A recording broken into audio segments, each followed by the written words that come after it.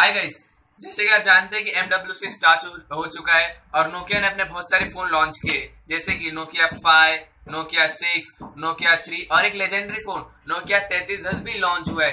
तो गाइस, मेरा नाम है रोहित और मैं आज आपको स्पार्क टेक्निकल की तरफ से नोकिया 3 और नोकिया 3310 का रिव्यू करने वाला हूँ। So guys, let's begin.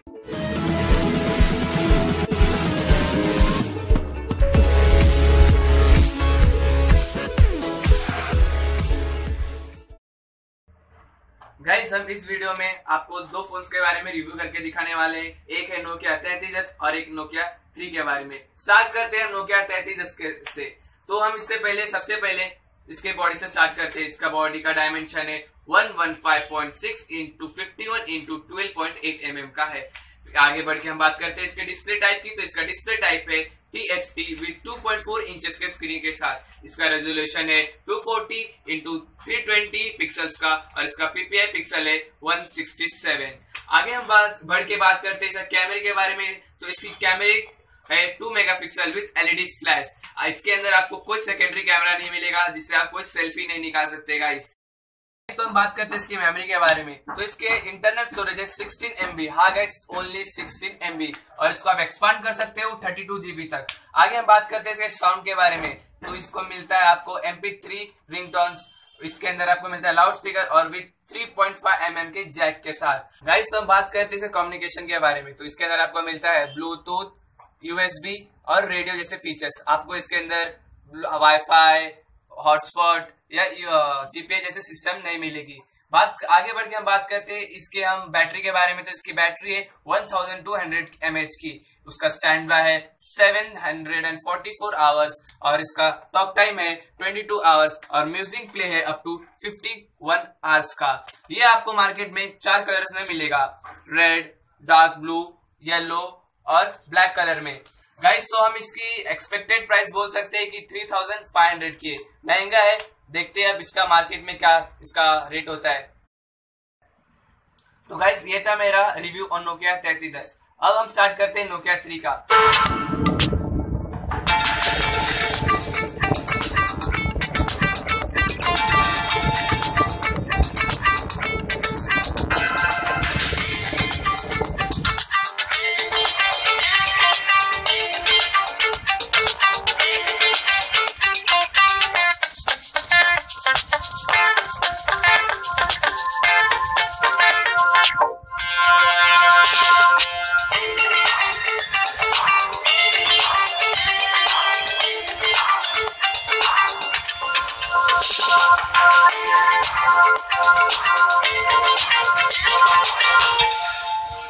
तो सबसे पहले हम नोकिया 3 के बॉडी के बारे में बात करेंगे। तो इसकी बॉडी डायमेंशन है 143.4 इंटू 71.4 इंटू 8.5 mm की। अब आगे बढ़ के हम इसके डिस्प्ले के बारे में बात करें तो इसका डिस्प्ले है IPS LCD competitive touch screen with 16 million colours और इसका स्क्रीन साइज है 5 इंचेस का।